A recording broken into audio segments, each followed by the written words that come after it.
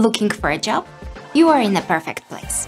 Today, I will share with you 10 tips on how to get hired. Send all the information for the application as it is required. It sounds trivial, but you will not imagine how many people totally ignore this step. From our personal experience, many artists send us random applications.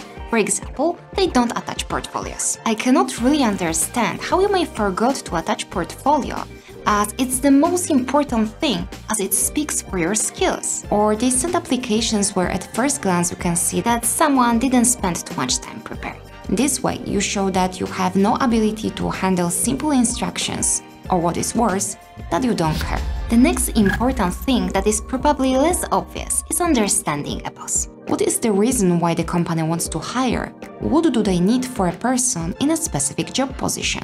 A boss needs to hire a person to solve a specific problem, and your goal is to show him how you can help him to solve this problem. What skill set do you have that may be helpful?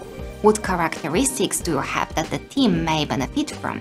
And what value you may bring to the company? On top of this, you may be sure that independence is an appreciated skill in each position. For this reason, if you show at the early beginning that you cannot handle simple tasks like sending your application correctly, for example, there is a red flag for recruiters. They will think about how you will handle complex projects. Mastering the essential software should be your goal, but it shouldn't be a limitation. The more skills you have, the more advanced level of knowledge you possess, the more options you will have. You can get a higher position as a result and earn more. On this channel, you will find plenty of tutorials about the top software used by professional arch-viz studios, 3ds Max, Corona, V-Ray, and plugins available to this. On the other hand, some companies hire without experience and they will train you along the way. But as a result, you will get a lower position and lower earnings. So you shouldn't see this as limitation, but as a way to improve and get better options. What is more important for you? What do you value the most? The 3D skills or personal characteristics?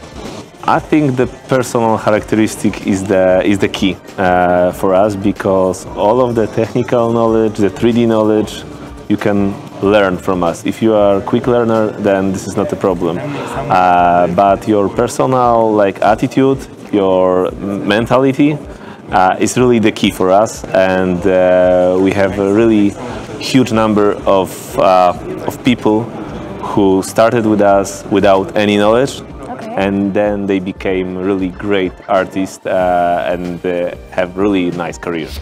Read your portfolio carefully. Choose your top projects. Don't try to include all of them if there is no need for this. Try to create a portfolio with different kinds of projects to show your diverse skills. Showcase a variety of projects, including residential, commercial, interior and exterior renders, as well as animations. It all depends on what you have, but it's also worth creating some new personal projects dedicated to a portfolio. Also, you may create different portfolios for various companies that include the projects that are the best match for the type of work they do. Gain a better understanding of the arch-viz industry. Be familiar with industry standards and best practices by listening to people from the field, watching tutorials and reading blogs and articles. Learn various approaches and find out about the artistic and technical sides of arch-viz. You may find tons of information on this YouTube channel, for instance.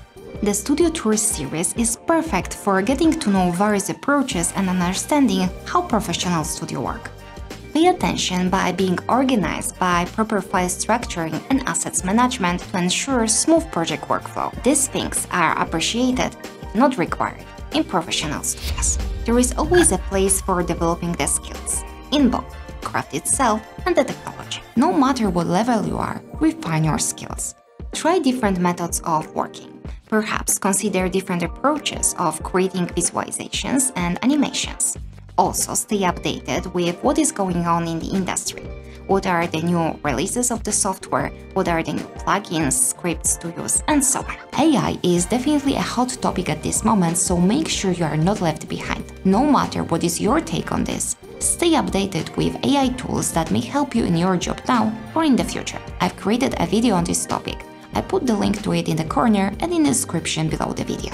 Sometimes you need to adapt if you want to get a position or learn new software or a plugin. It is important to be as flexible as you can. It is a valuable characteristic that may be a calling card for you. In today's online world, being present on the internet can be really helpful. Adding your work to the industry galleries can give you recognition and help you with finding your dream job. For this reason, I would love to invite you to apply your work to our showcase section. Your work not only can be visible on our website, but also we will publish the best works on our social media. I put the link to it in the corner and in the description below the video. Besides, don't forget about creating your social media accounts where you share your work and build your position in the field. Many companies look for talented artists in different places nowadays. They may contact you one day if they like your images, so it is worth doing so.